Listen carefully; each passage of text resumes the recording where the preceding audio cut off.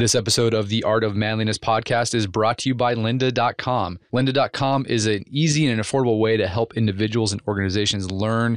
They have basically thousands of online courses created by experts on topics like business, leadership, software, web development, graphic design, photography, videography, you name it, they have it. You pay $25 a month, you get access to all the courses. And right now, they're offering Art of Manliness listeners a 7-day free trial.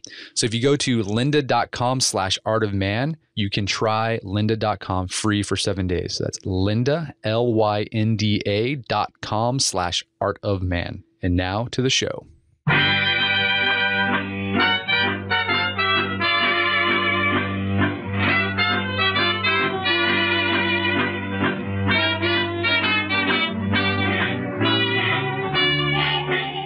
Brett McKay here, and welcome to another edition of the Art of Manliness podcast. Well, I'm excited about today's guest.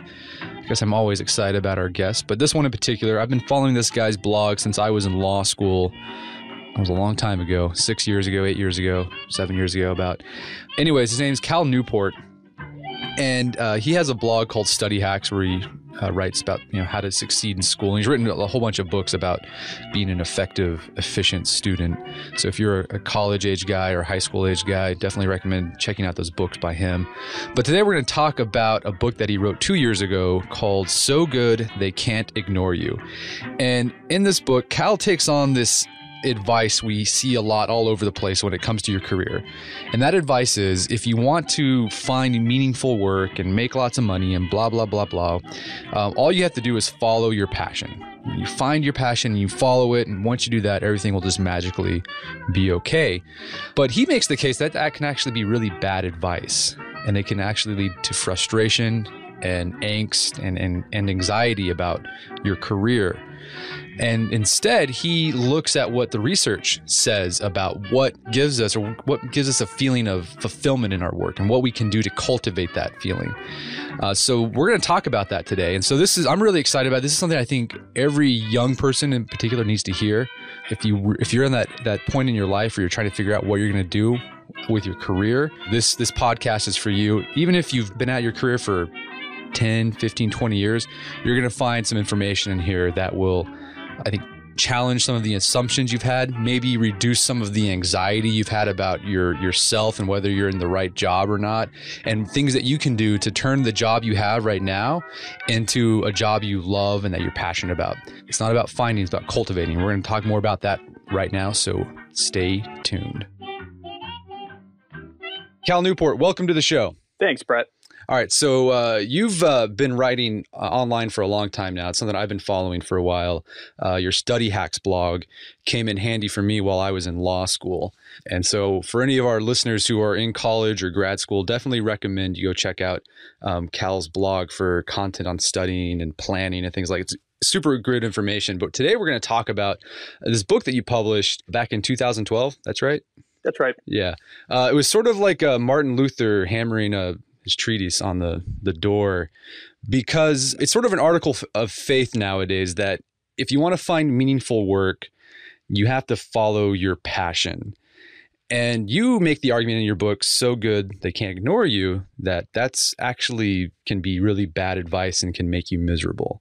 So can you explain why following your passion can possibly make you miserable with your work? Well, the first thing to make clear is that there is a difference between the goal of ending up passionate about what you do for a living and the strategy of following your passion. Now, people often mix those up, but for our conversation, it's very clear that I'm separating these two things because I think the goal of ending up passionate about your work is a fantastic goal. And that book is actually about how do people actually accomplish that. The actual strategy of following your passion, however, I do think reduces the chances that you'll succeed with that goal. It will reduce the probability that you'll end up passionate about your work, and there's really two strikes against it. So the first strike is that it assumes that most people have a pre-existing passion that they can identify and then use as the foundation of career decisions. If you don't have a pre-existing passion, that advice doesn't make any sense. We actually don't have a lot of evidence that most people do. So what's the harm of that advice? Well, if you're like most people and you don't have a pre-existing passion, then if all you've heard is follow your passion and everything will be okay, you're going to be left alone, confused, and anxious. The second strike against this piece of advice is that it's based on this seemingly intuitive syllogism that if you really like something and then do that for your work, that you'll end up really liking your work. But it turns out that we actually don't have a lot of evidence that that's true. If you look at the decades of research on workplace motivation and satisfaction, we see pre-existing interest for your work actually plays a very small, if perhaps non-existent role in whether or not you'll actually like that subject, you'll actually like that as a career, that there's many other factors that have nothing to do with a pre-existing match of something you like to your job. There's many other factors that play a much bigger role if your interest is ending up passionate about your work. So again, if all you tell someone is follow your passion, then what happens when they match some strong interest to their work and they don't love it? They're left anxious, they're left confused, they're left frustrated again. So I think this advice is a red herring. It's way too simplistic. It's a childish look at a very adult topic, which is what's the reality of how people in the real world build true, meaningful passion for their work. Yeah, and another strike against it, and you kind of hit on this in your book as well, is that you might be passionate about something, but like no one wants to pay you money for it, right? Like you can't make a living from it. Like you could be passionate about, like there's this guy, Brett Kelly, always talks about, I'm passionate about waffles, but it's kind of hard making money eating waffles for a living. Yeah, that's true. And even then, even when you're saying that, it's still assuming, okay, but if you could somehow make a living off of it, that would be good. But we don't even have evidence that that's true. You know, I love craft beer. And even if I could make a living off of it, that pre-existing love for craft beer does not say that I'm going to love doing that for a living. There's plenty of passionate amateur bakers and photographers who are miserable when they open professional bakeries or photography studios, because passion in work has very, very little to do with, hey, how much did you like the topic that your work deals with ahead of time? Well, what about like all these super successful people, right? That, you know, tell you, oh, you just follow your passion, right? Everyone like around this time, graduation time and starting off school, everyone's always sharing like the Steve Jobs commencement speech where he's like, follow your passion. Or like you have the guy, Richard Branson, in charge of Virgin, whatever, airlines and records and his empire. It's like, oh, just follow your passion and you'll make money. What's your take on those guys? Well, it's true that if you look at in popular culture, at least if you think about what you've seen in popular culture, the idea that lots of famous, happy people are advising you to follow your passion, that does seem true. But I think there's three different things that are going on to make that a reality. The first is a lot of these people are misquoted or misunderstood. So Steve Jobs is the perfect example of that. He said in his 2005 Stanford commencement speech, you should do something that you love. Don't settle for work that you don't love. And people assumed he meant follow your passion.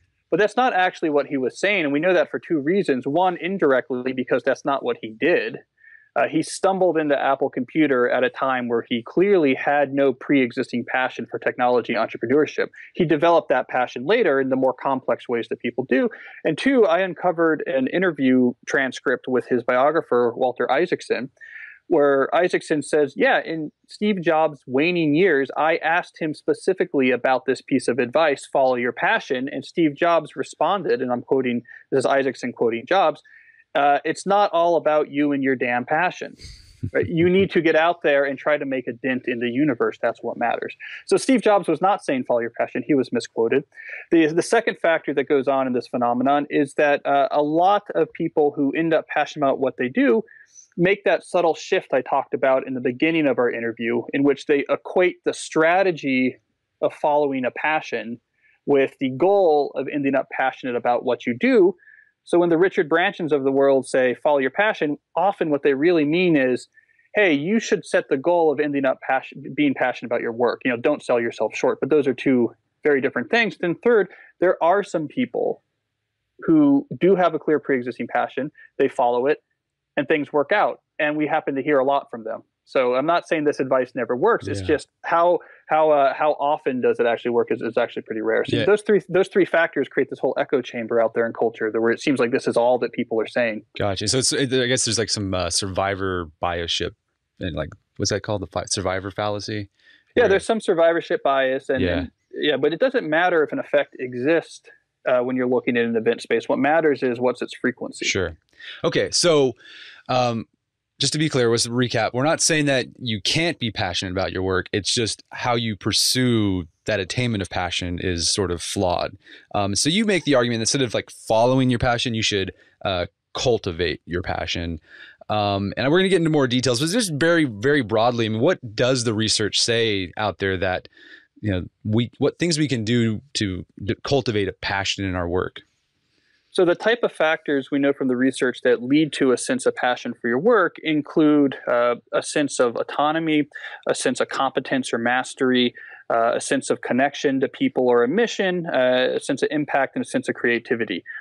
General traits like those lead people to feel passionate about your work. So broadly speaking, your goal should be to maximize those type of traits in your working life, and passion will follow. And I mean, this is something that's, I think, important to point out as well. This doesn't necessarily mean you have to like start your own business and become an entrepreneur. You can be passionate about your work, even if you're working a corporate gig or you're working for a university or a government job. I mean, I guess the research says if you have those type of attributes you listed out, you can develop a passion about your work. Correct? Yeah, and I think that's liberating about this idea is that those traits are quite agnostic to the specific type of work. They really have very little to do with have you matched your work to a pre-existing interest or is it a certain type of work. It just says if you can have these traits at high levels, you will probably have passion for your work, whatever it is. Yeah, I think that is super liberating because I know there's like a lot of, because I interact with a lot of young guys and there's like this pressure on them, right? To like, you got to find something that is your life's calling and you have to be your own boss and you have to, be location independent and that's a hard thing to do. And they just sort of struggle. And like you said, they feel frustrated and anxious when they can't achieve that. And they feel sort of bummed out because they're working, a corporate job, like a stiff, but you can actually have a very fulfilling work life working that corporate job. Yeah, that's right. I mean, if you can get autonomy, if you can get competence, great things happen. So I tell a story in the book, for example, where I take two corporate advertising executives. These are real people who at similar points in their life had this moment of crisis where they're thinking, okay, am I happy? Is this the thing I want to do? One of those executives, and these were sort of junior executives at the time, quit to start a yoga studio. She was saying, well, I love yoga. I'm passionate about yoga. Maybe my problem is advertising is not my passion. Let me go open a yoga studio. The other executive said, I'm going to find some specialty in here that I'm just going to own, that I'm going to dominate, because then I'll have more control over my working life and I can get away from the type of stuff I don't like in this job and do more of the stuff that I do like. And what ended up happening to these two people is that the woman who started the yoga studio, that quickly failed because she had no particular high-level expertise in yoga. And in the profile I found about her, at the end, she was waiting in line for food stamps. The guy who worked on his specialty became one of the world's experts in international brands. And the profile I found about him talked about how he had this great setup where he had his own essentially autonomous business, but within the umbrella of a larger business. So he didn't have the stress of the risk of running your own shop. And he was talking about the ski house that they had built where his whole family would come and stay with him for the whole summer on this lake in Wisconsin. He had this very fulfilling, happy life. So it's two people at a fork in the woods. One of them said, I bet I can transform this job into something I love. And the other said, I just got to keep doing something new until I immediately love it. And we see there is a huge difference in the outcome. The person who said, I can make this job into something I love ended up doing much better. We're going to take a quick break for a word from our sponsor. Hey, Art of Manliness listeners, one thing that I've become a big believer in is that in this economy, the people who are going to thrive in it are one, self-starters, and two, autodidactics, people who can learn on their own. Because the landscape is constantly shifting. You don't know if the career you are in now will be the career you're going to be, in 10, 15, 20 years from now. So you constantly have to be updating and learning new skills. And that's why lynda.com is really cool. If you haven't checked it out, it's lynda.com. They have courses taught by experts in fields like business, management, software, web development, videography, photography. I've been doing some of the photography courses because I got this DSLR that I use for the Art of Manliness when we take pictures. And some of my pictures aren't that great. So I'm hoping to improve with that with Lynda. And I've also some of the stuff on productivity in business. been really great to help me with my business on the art of manliness. But again, it's great stuff. They're taught by experts. It's all online. There's video. It's $25 a month, and you get access to all the courses. You can upgrade to a premium account, and you'll have access to everything on your smartphone and to transcripts as well. So it's a really cool thing. So if you are wanting to up your game and trying to get a competitive advantage, definitely recommend you check out lynda.com. And right now they're offering an exclusive deal for Art of Manliness listeners. You'll get a free trial for 7 days. So if you visit lynda.com/artofman, you'll get Lynda free for 7 days. So that's lynda.com/artofman. And now back to the show. Yeah. And so this idea of mastery, right? Becoming the best at what you do is kind of where the title of your book came from, right? So good they can't ignore you. Actually, it was Steve Martin, right? You came up with that line. That was his advice to entertainers wanting to succeed in the entertainment industry. Yeah, and that you gave those examples. It reminds me a lot of my dad. My dad was a federal game warden, which was basically it was a government job. He was a bureaucrat. During the fall season, he got to go out and like check duck hunters, which was nice. But for most of the time, he was just like in an office, writing memos, doing paperwork, doing depositions. Just it was like really boring stuff. But he did it for 35 years. But like he loved his job. And I remember I was having a frustrating point in my life where I was just like, man, this work is so boring. I don't know how can I find fulfilling work? And I asked my dad, it's like, Dad, you've been doing this for 35 years. How do you still love your job, even though for most of the time you just write papers and write memos? And he says, well, I just take one day at a time and I try to be the best that I can be. And that's why I enjoy what I do. And it's like really simple, folksy advice. But like as soon as I started applying that, like things turned around for me. It just became a lot, I don't know, it just lifted off this anxiety to find out what my calling was. And I just try to focus on what I could do now. Yeah. Yeah. Yeah. There's this great interview with Richard Bowles, who wrote the book, What Color Is Your Parachute? Which helped bring in a lot of this thinking, because it was one of these first books to say, hey, you got to figure out what you're supposed to do. What color is your parachute? And this great interview he did, I think it was for Fast Company magazine. He said, when I wrote this book in the 1970s, when I first had this idea that you should sit down and really try to figure out what you're supposed to do, he said people thought it was a dilettante's exercise. So our parents' generation, especially our grandparents' generation, none of this would have made any sense to them. Yeah. What do you mean you're sitting down and like really trying to figure out like what you're meant to do or not meant to do? You said you were meant to do something. Get a good job, do it well. Have some pride in your work. It was that folksy wisdom. I think we now see validated with science is actually a much smarter way to build a fulfilling career. All right. So you have in one section of your book, you talk about different mindsets of approaching work. One is the craftsman mindset, and the other is the passion mindset. Can you kind of just briefly explain what the differences are between the two, and how can you develop a craftsman mindset? Yeah. So the craftsman mindset is where you approach your work asking the question, what value am I bringing to the world? And the passion mindset, by contrast, which is more common these days, is the mindset of asking, what value is this job bringing me? Is this what I'm meant to do? Do I love it? What are they offering me? My argument is that the craftsman mindset is what's going to lead you to work that you love. And the simple framework is this. If you get really good at things, you produce real value for the world, you will gain more control over your working life. If you have more control over your working life, you can steer it towards those traits like autonomy and impact and connection and mission that we know lead people to really love their work. You connect those two things together. It says if you have a craftsman mindset, you're more likely to end up loving what you do for a living. Gotcha. And the passion mindset, you're just going to keep shopping, right? You're going to keep shopping. Yeah. Yeah. And you're never going to be satisfied. And I want to say, I think the key, there's two, if I had to summarize everything I'm saying down to like two key points of what I found, I think the first key point is that traits like autonomy and impact and mission is what matters. And the second key point is that those traits are rare and they're valuable. They're hard to get. People don't just give them away. It's hard in our economy to have a job that has great autonomy or gives you a great sense of mastery or mission or connection. Therefore, the glue that holds these ideas together is you have to have something valuable to offer in return. And that's why my book is so centered on you need to have a craftsman mindset. You need to get really good at something.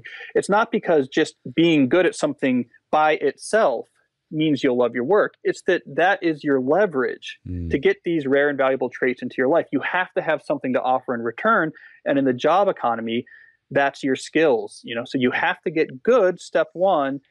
And then step two, you have to use that as leverage to make sure that you can get lots of autonomy and mastery and these other traits in your working life. That's my sort of simple formula that replaces follow your passion. Yeah.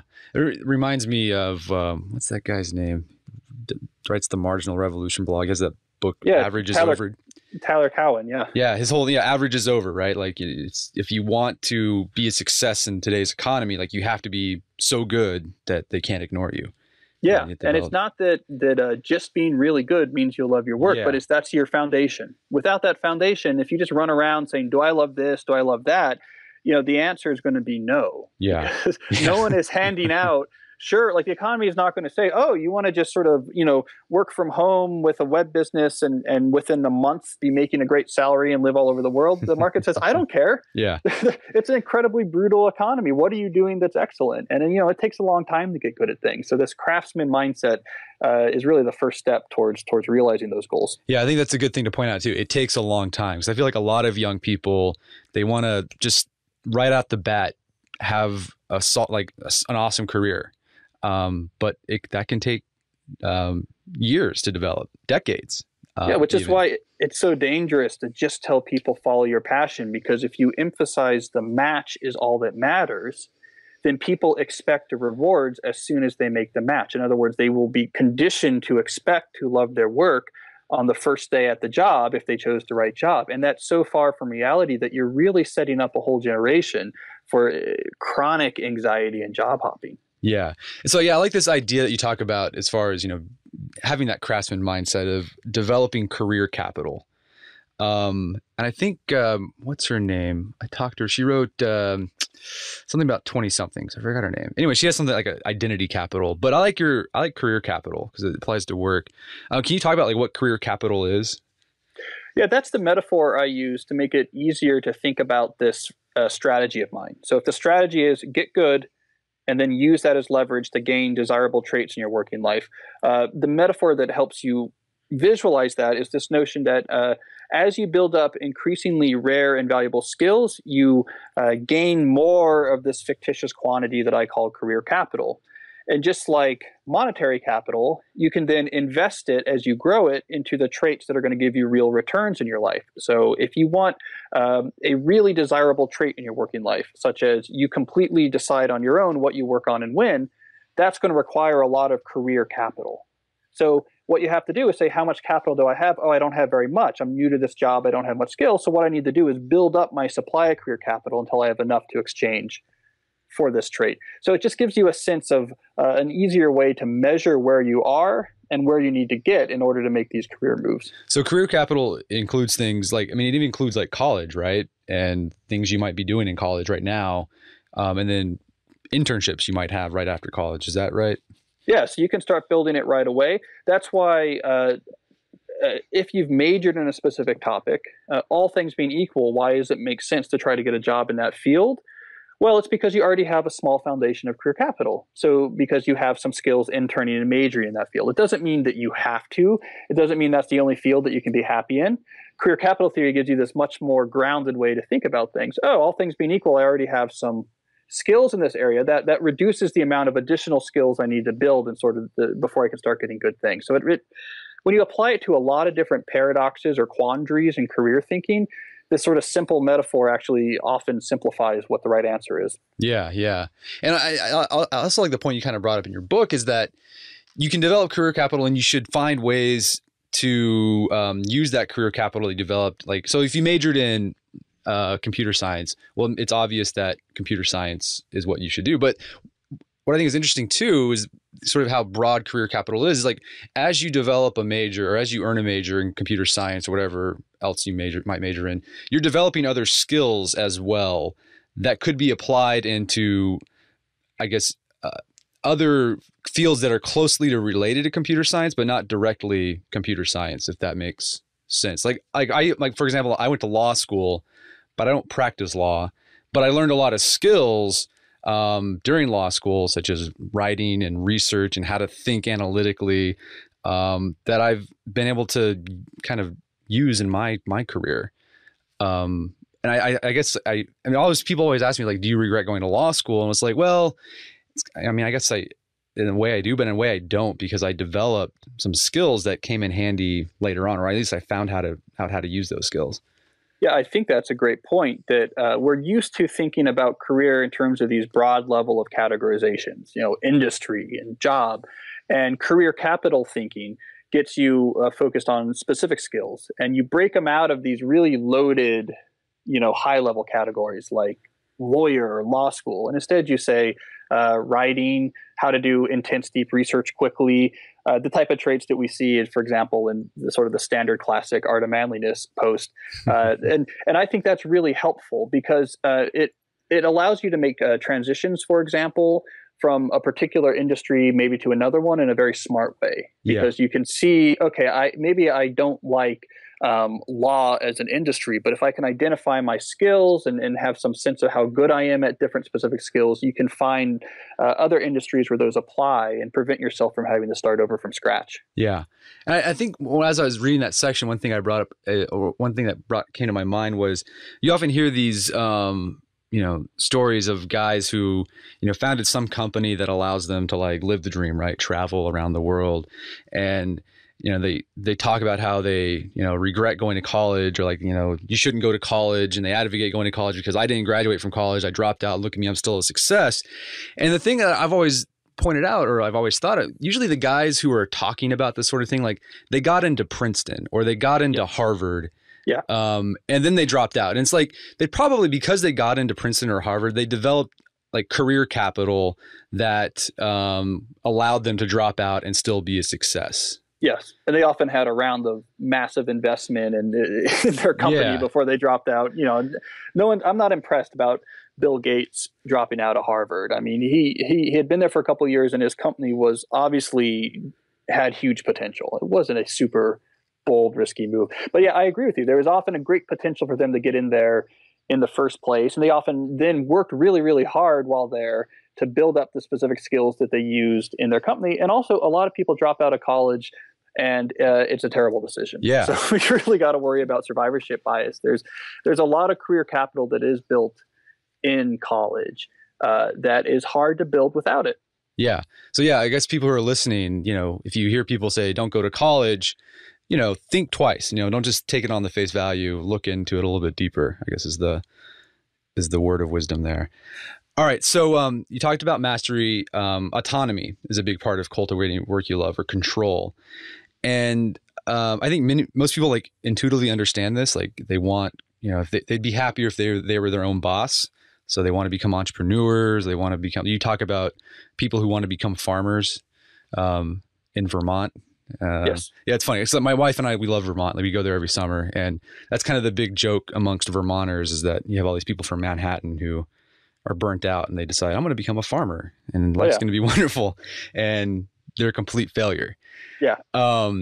So let's talk about those New York banker turned Vermont farmers. Why do they fail? I mean, they're successful bankers. Why can't they cut it in farming? And why can't they have control of their life by being a farmer?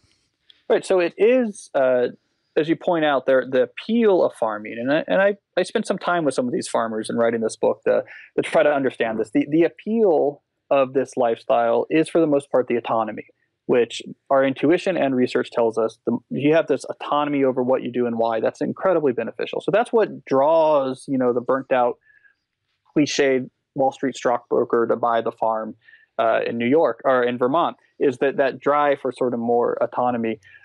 Career capital thinking allows us to really understand what's going on here, because career capital thinking tells us that, yes, autonomy is very valuable. Because of that, it is expensive in career capital terms.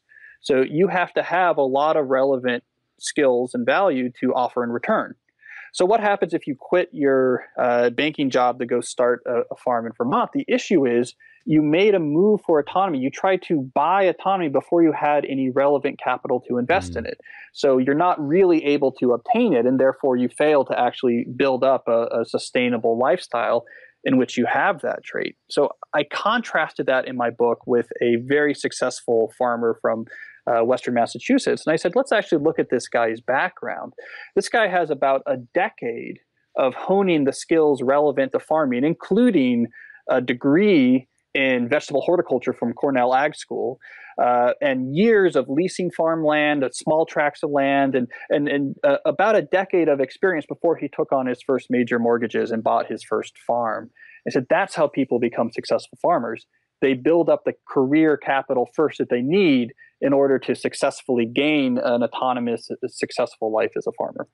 Yeah, and the whole section about how we have like this kind of like courage culture online in particular, where it says like the only thing that's holding you back from being your own boss is you're afraid. Yeah. And there's a whole industry out there designed to help you not be afraid, to make that plunge into, being your own boss. And you talk about like lifestyle design folks in your book, and like, I guess bloggers are in that kind of that realm. And I get a lot of people because that's what I do. I make my living writing The Art of Manliness. And so a lot of people think, oh, wow, this is pretty easy. If I can just like write some post about something that I like, then I can eventually quit my job. And like, I tell them, no, it's like, it's actually harder than that. Like it took me years to get to that point. It's just that point really resonates because I see a lot of people who they like the idea of like having a blog that just magically makes money and then they can go wherever in the world and everything's be fine. But like, it doesn't usually work out that way.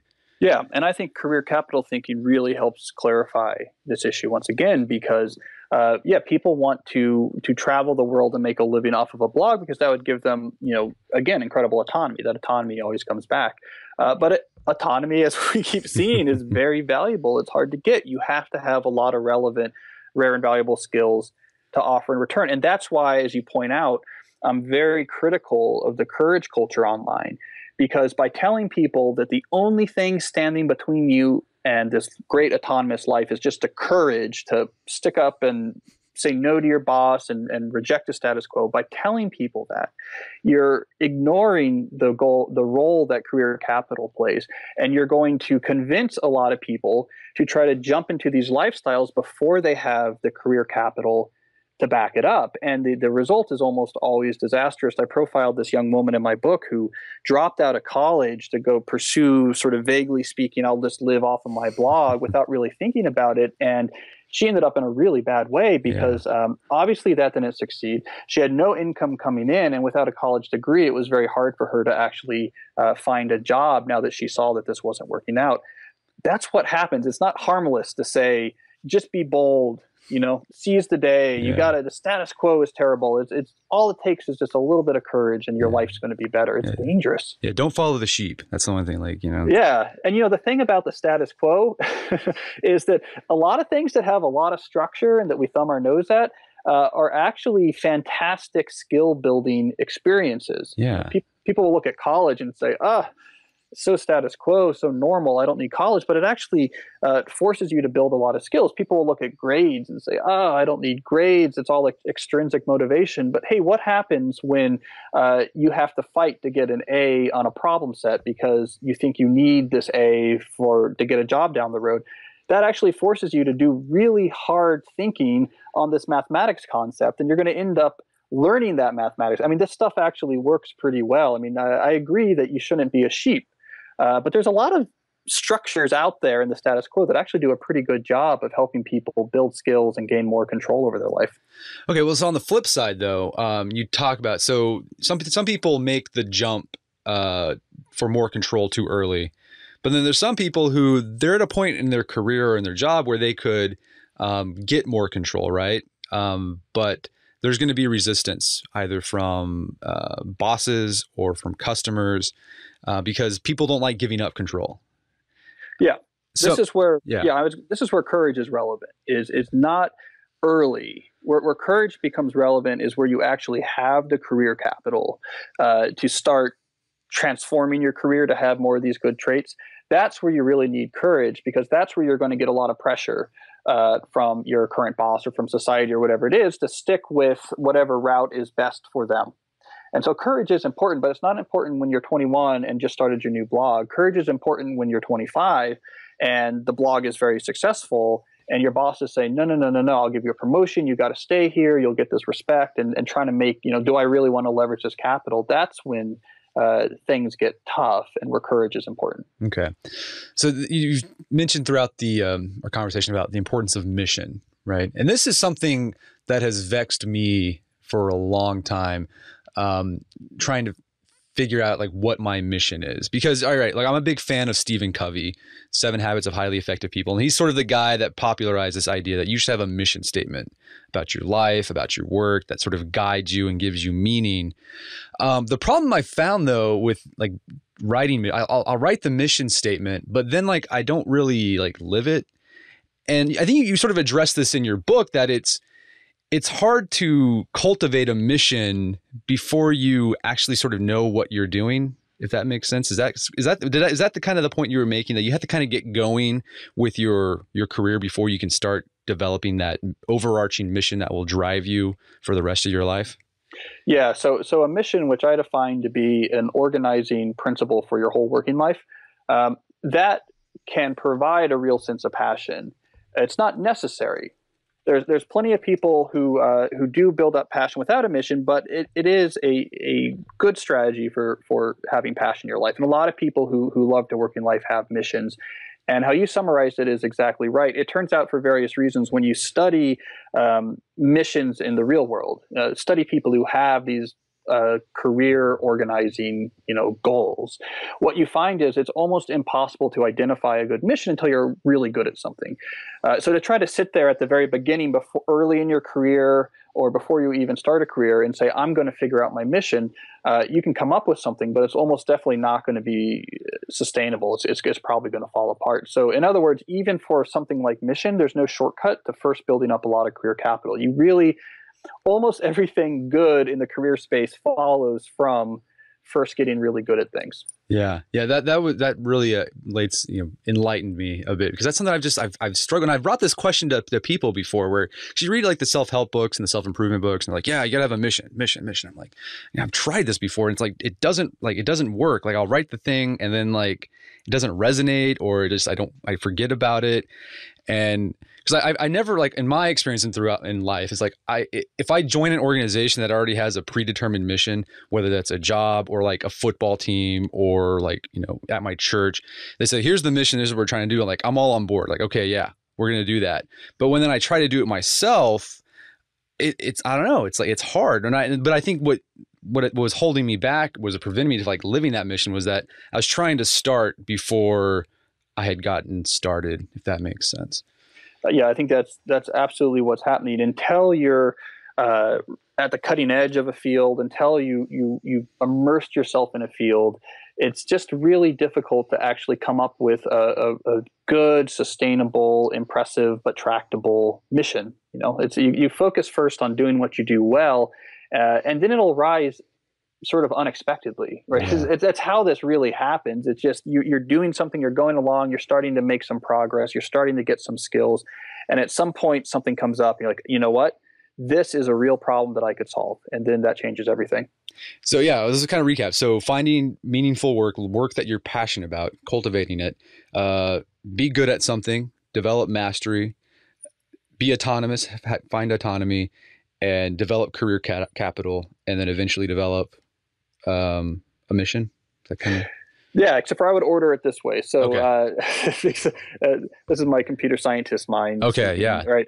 Okay, so the algorithm would be as follows: that you build career capital by becoming good at things, mastering rare and valuable skills. Then you can invest that capital into the traits we talked about, like mastery, like mission, like autonomy.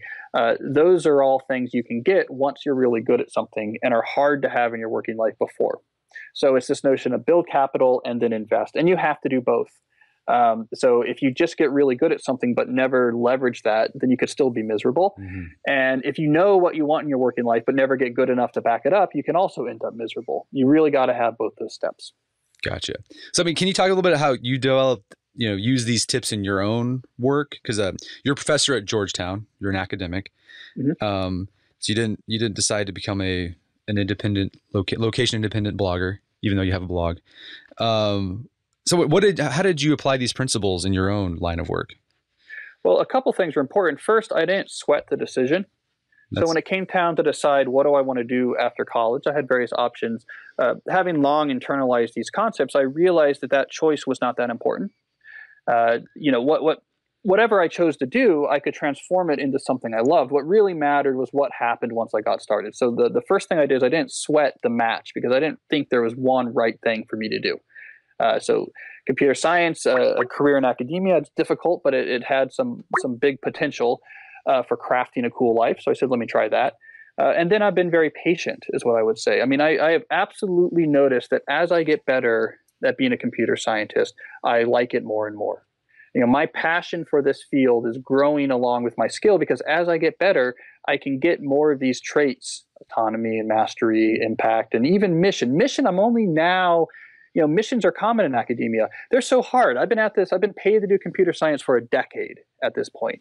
And only now am I starting to pull together what might be a sustainable mission for my academic career. That's after a decade of working really hard on this. So it's a lot of patience and a lot of just, let me get better. Where can I get better? Am I pushing my skills forward? And that's working for me. And my passion and my love for my work has really grown over the years. And it had nothing to do with following some mystical pre-existing passion. I think that's awesome. So I think that's great advice for our listeners who are, making those career decisions. Don't sweat it too much. Just keep developing that career capital and be patient, and things will happen for you. If you you got to keep working at it. I'm not saying it's going to magically happen, but things will happen if you keep developing that career capital, becoming better. You'll eventually cultivate work you love. That's absolutely right. I love that. I think it's fantastic advice. Well, Cal Newport, it's been a fascinating conversation. Before we go, where can people find out more about your work? calnewport.com. You can find out about my books. You can find my blog. You might have a hard time contacting me. I don't use social media and I'm wary of email, but you can certainly buy my book and read my stuff. Fantastic. Well, Cal Newport, thank you so much for your time. It's been a pleasure. All right. Thanks, Brett. Our guest today was Cal Newport. Cal is the author of So Good They Can't Ignore You: Why Skills Trump Passion and the Quest for Work You Love. This is one of my favorite books I've read so far this year. Definitely recommend you go pick it up, especially if you're in college or are the beginning of your career. Even if you're in the middle of your career, go pick up a copy because you're going to get something from it. Really great stuff. You can also check out Cal's website or Cal's blog, calnewport.com. Again, lots of great information, especially about studying and deliberate practice and deep thinking and deep learning. Really, really great stuff. So go check it out, calnewport.com. Well, that wraps up another edition of the Art of Manliness podcast. For more manly tips and advice, make sure to check out the Art of Manliness website at artofmanliness.com. And again, if you enjoy this free podcast, I'd really appreciate it if you go to iTunes or Stitcher or whatever it is you use to listen to your podcast and give us a review. I don't care what it is, just a review of some sort. And also, if you like it, please tell your friends about us. That would help us out a lot. So until next time, this is Brett McKay telling you to stay manly.